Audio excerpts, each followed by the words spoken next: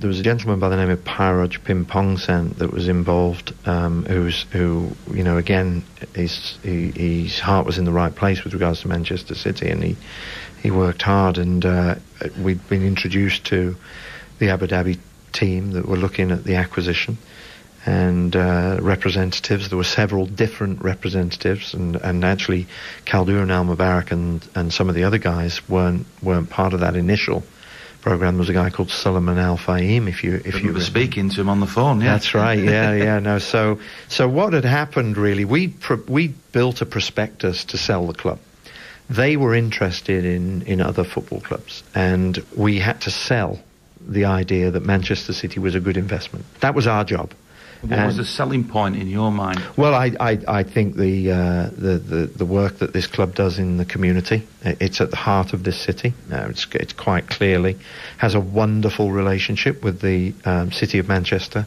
The CEO, Sir Howard Bernstein, is an avid supporter of a football club being at the heart of a regeneration. So that was good.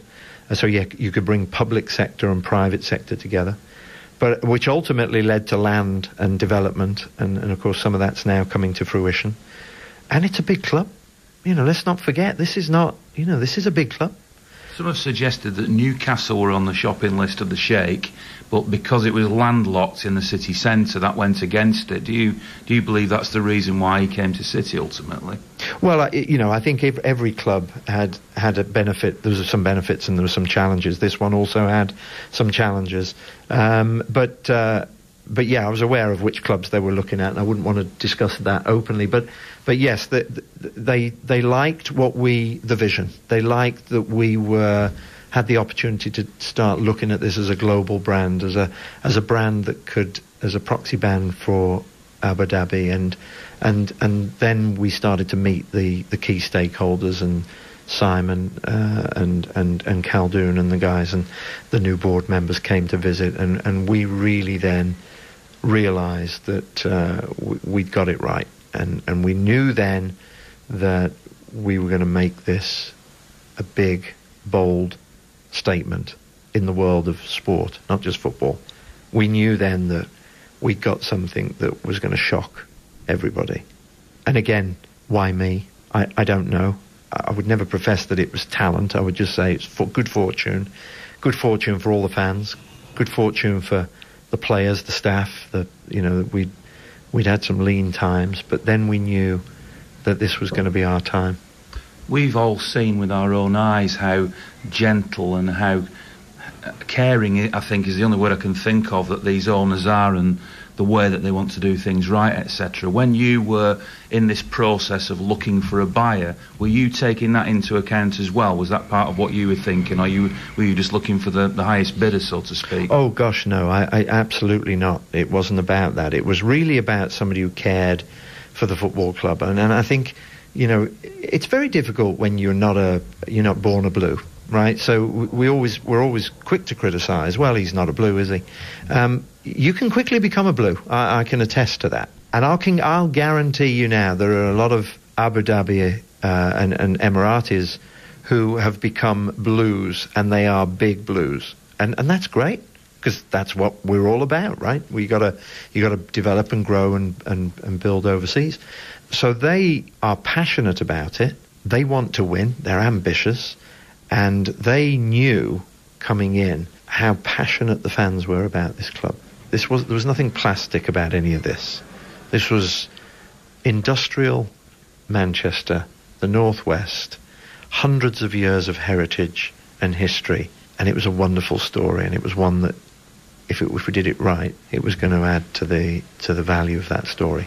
Do you feel proud of what you achieved, because you've obviously played such a key role in this transformation of the club from what had been for many, many years, let's be honest, a failing club, and now, there's so much potential here and so much goodness felt by the fans and between them and the ownership. Do you feel proud of your part in that? Yeah, there's a couple of points in there. I think to say it was a failing football club, I think it was and again I refer to John Wardle and Alistair McIntosh and the team. These people worked extremely hard. Their resources were different. different levels, and I'm sure everybody looks at me or this organisation and says, well, it's down to the money. Well, you can argue a different case to that. So with respect to them, it was a great football club. It was just caught in some tough situations, and they went through some change.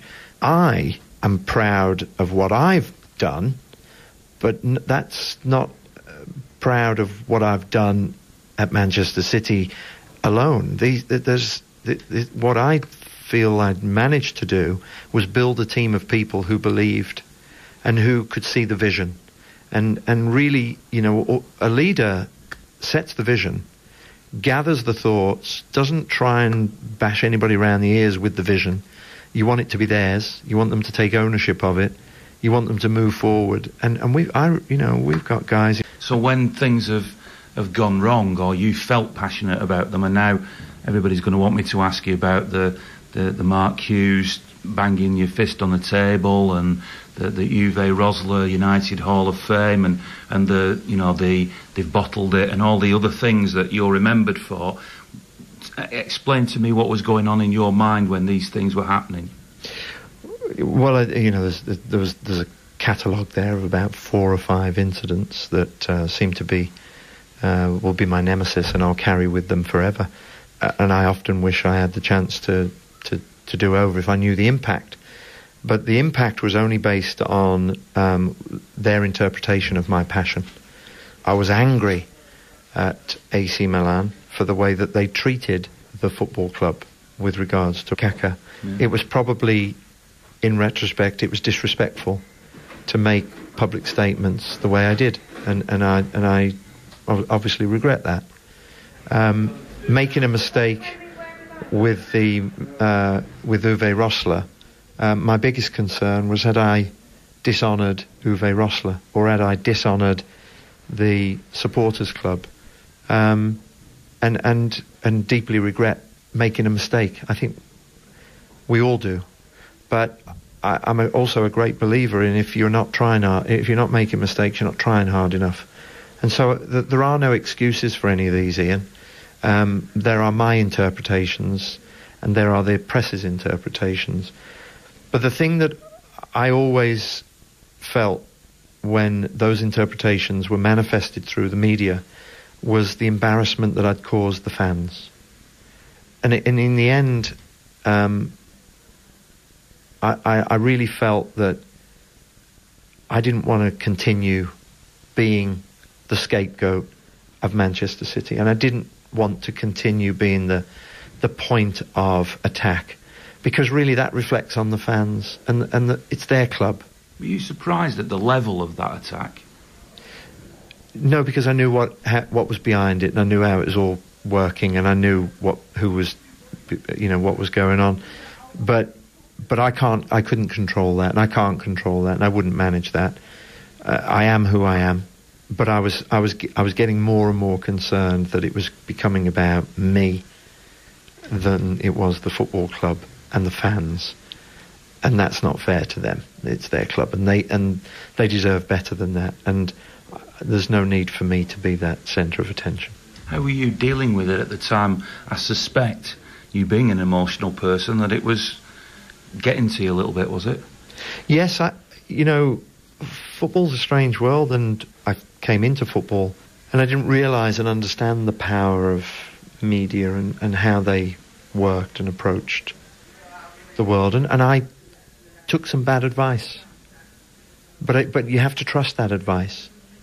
And I've done that all through my career. You ask an opinion, and you take that opinion and you use it. If you use it and it comes back to haunt you, you can't blame the person that gave you the advice. You can only blame yourself for taking it. So that's, I was told to say, do. That's what this business is all about. I was naive in some respects with the press. But as time was going on, and that was starting to, you become more aware of what that was all about. And it becomes like a snowball effect, doesn't it? Yeah, it does. And I always look back on my time and some of that exposure. Personally, it was devastating to me. professionally, it was a wonderful learning experience because I'll never make those mistakes again. You know, in order to protect your own integrity and your own dignity, saving yourself of that embarrassment at a professional level is something you never want to go back to.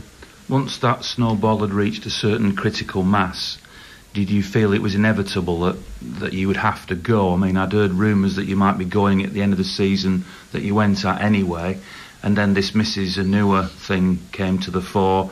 Did you feel it had already reached that critical mass and that eventual snapping point was inevitable? That would be an easy way out, wouldn't it, for me to say yes. The truth of it is, if I had my choice, and knowing now what I know, I wish I'd stayed for 20 years if I'd have been given that opportunity and allowed that choice. But the pressure and you know, the stress that you put under, that may not have been the case because I made some mistakes. I have no excuses for my actions. Did you write this supposed email? Well, I'd rather not. I'd rather not go into that because that implicates others, and that's not my style. But I was the CEO of the business, and it was my responsibility to stand up and be counted. And inadvertently, in fact, I had a text message off Dr. Anua on Sunday. We still communicate backwards and forwards. I think we both realise we didn't need it to get to where it got to, but that in a way there was no excuse for my action, and again it was regretful, it was foolish, and it was not the sort of thing that a leader of one of the biggest sports organisations in the world should do, and I knew that it was time to take that responsibility and take that away from the football club. They didn't need that. But here you are now. You were invited back to see City win the Premier League, which I think was probably only fitting given the part that you played early on in the introduction of the new owners, etc. What's the Garry Cook now? Are you a different person? Do you still wish you were here, or have you moved on mentally as well as literally with your job? Yeah, I can't wish I was here because I'm not, and I've come to terms with that. I still kick every kick and head every header and tackle every tackle on television, and I still keep in touch with all the guys, and Khaldoon and I still text backwards and forwards and speak to each other. So I wouldn't say I wish I was here because I'm not, and I have to move on. But I am extremely proud of everybody at the football club, and every time I look at something, I can remember the moment when that was initiated, and when it comes together like it did on Sunday, and in the drama that unfolded on Sunday, you can only be proud of what it is. It was a great part of my life, and I'll take all of it to my grave, and I still keep in touch with a lot of fans. What I will say is I didn't expect the warm welcome that I did receive on Sunday, and the commentary from even tonight at the former players' dinner, to be acknowledged and to be thanked by the hundreds of people, and even Khaldoon. That shows you the class of the owners and how fortunate we are at this football club to have such great owners, Sheikh Mansour and Sheikh Mohammed and Khaldoon. They are so committed to this football club and making it successful. They are extremely supportive of the everybody at this football club. They know how hard everybody works, and I was just proud to be a part of that, Ian. And I'll never look back with 1 ounce of regret for having been here, and I can only be thankful that a lot of the stuff that we put in place has manifested itself to success.